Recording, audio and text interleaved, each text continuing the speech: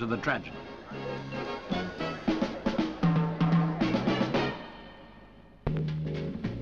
As traditional as the Chelsea pensioners, the greatest flower show in the world. This year it celebrates its 50th anniversary, and as usual, the giant 3.5-acre marquee is filled with the very finest blooms.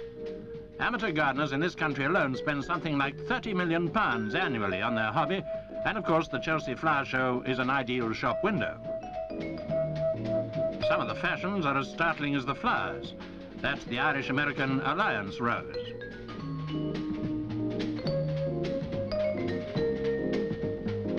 Godfrey Wynne, a rose grown by Harry Wheatcroft, and the author was there to admire his namesake.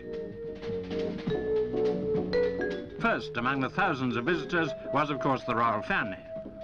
And there was this exclusive display of miniature bonsai trees, some of them over 50 years old.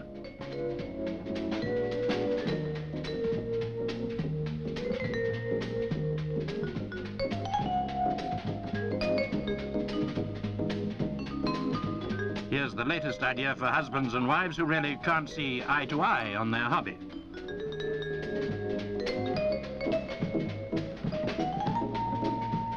The show provides an ideal opportunity to see and perhaps buy the latest range of garden furniture. There's also a wide selection of machinery, tools and books. In fact, anything and everything linked with gardening.